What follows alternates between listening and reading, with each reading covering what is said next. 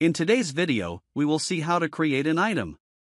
Usually, to create an item master, I need to create a table, which I have already done. The item table includes an item ID. So I will create a trigger to automatically generate the item ID. We can see the structure of a trigger. This trigger is called trg_pm_item_id. It works before inserting data into the pm_item table. What does it do? If you don't provide any value for item_id, the trigger will automatically create one in this format. ITM00001, ITM00002, ITM00003, and so on. How it works? First, it checks whether the item_id is empty. Then, it retrieves the highest number from the existing item_ids in the table. It adds 1 to that number. Finally, it creates a new ID like ITM00025 using that number and assigns it to a new .item_id. So, you don't have to enter the item ID manually. It will be automatically generated in the correct format. Now, we will create a form to add a new item.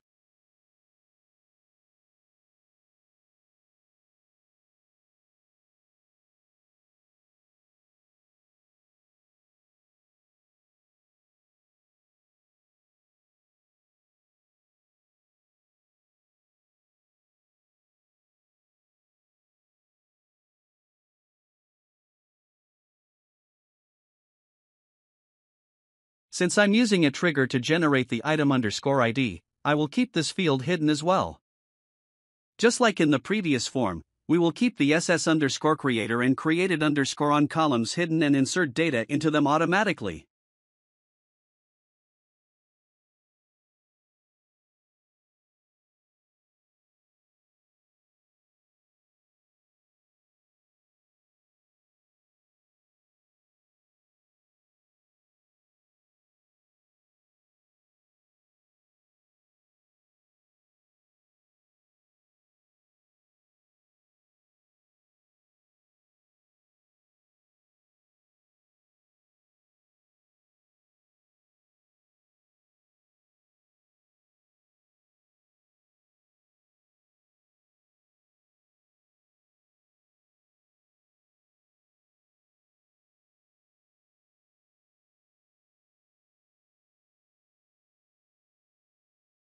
Now we will add an owner list under the item. To do that, we need to create a detail grid form. But before that, we have to create a table. I'm creating this table for storing owner details. Now, I will create an interactive grid.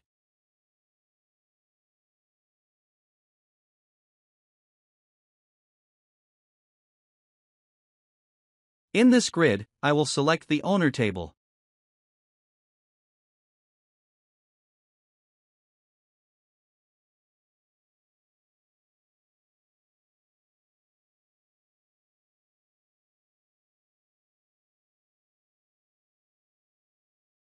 The grid has been created.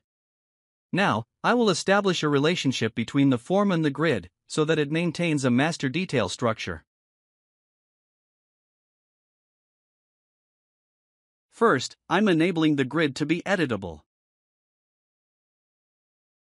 After enabling it, a process has been automatically created.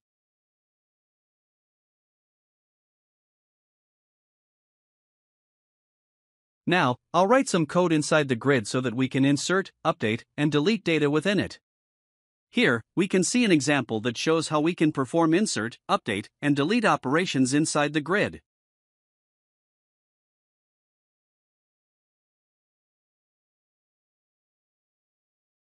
This block handles row actions in Apex Interactive Grid. See Insert New Tenant Owner. U update existing record. D delete record by ID.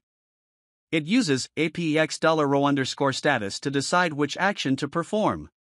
Here, instead of the item number, I will use the item value from the form. This item number will help build the relationship between the master and the detail.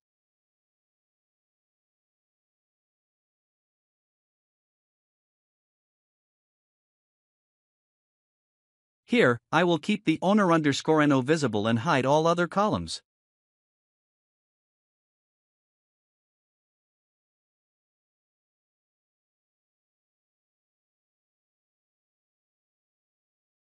We will use a LOV, list of values, inside the grid for the owner.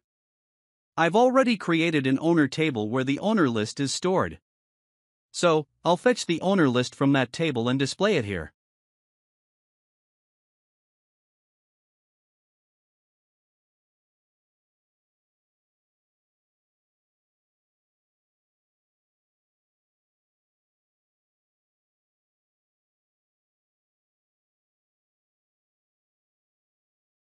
Now I will insert data into both the master and details sections to test.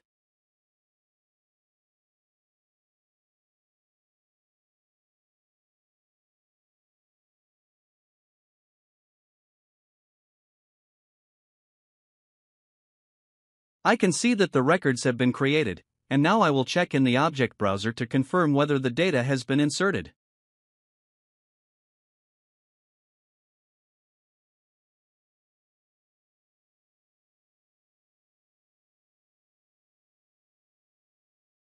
I will add a where condition in the grid so that the detail data is loaded based on the selected form, master, record.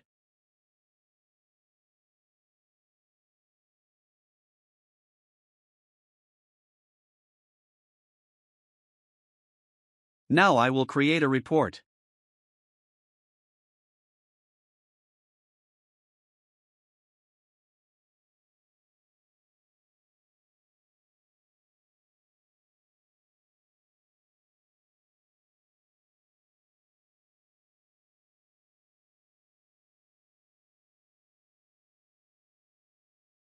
Then, I'll go into the query and make some changes.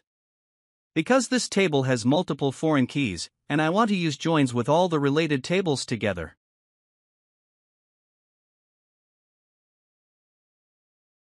Here, I use to join so that the name of the user who entered the data appears, fetched from the user table.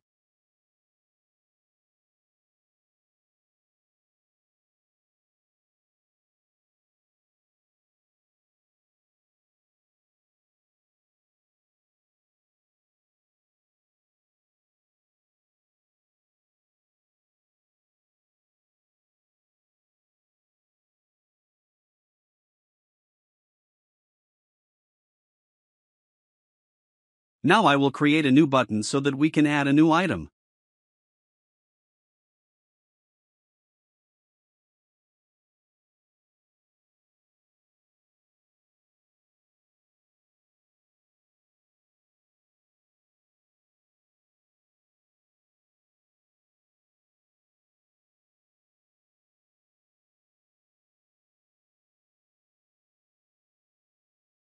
Using this button, we are now able to open the form. On the right side, you can see a filter panel with a search option. If we want, we can add more filters to it as needed. Here, after right-clicking, we can see the Create Facet option. We will click on that. Then, we'll give the facet item a name based on what we want to filter. Next, select the district values. And finally, set Display Filter as Infinity to Yes. Now I will link the report with the form so that I can edit existing data. Here, I will set the target page number. After that, I will create a relationship using the primary key on both the report and the form pages.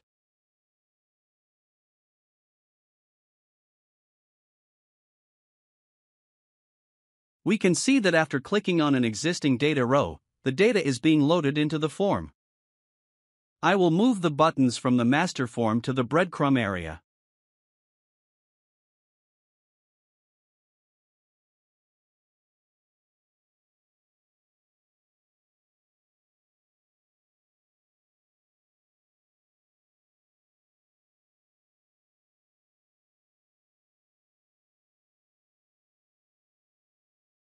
I will hide the save buttons from the grid.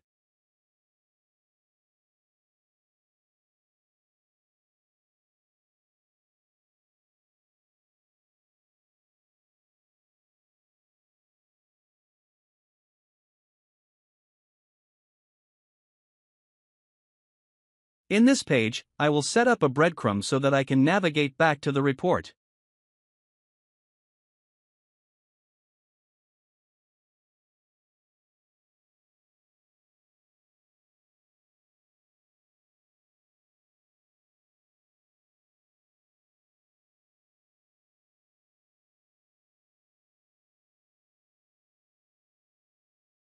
I will also apply a condition to this breadcrumb. It will only be visible when item_id is null.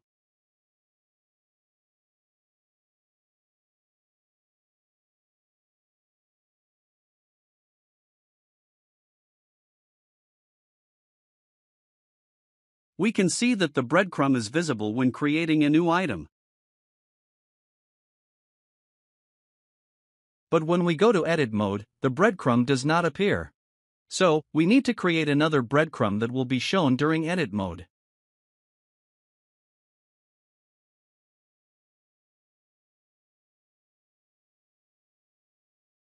I named the new breadcrumb edit item and included the item ID in it, so that we can see the item ID while editing.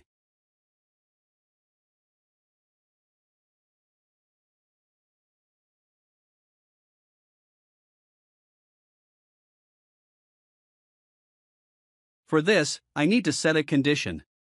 The condition will be, show this breadcrumb only when item_id is not null.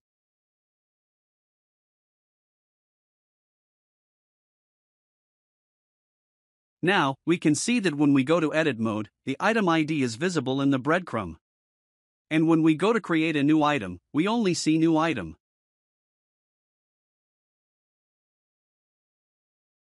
So, the benefit of creating two separate breadcrumbs is that we see a specific name when creating an item and a different one when editing.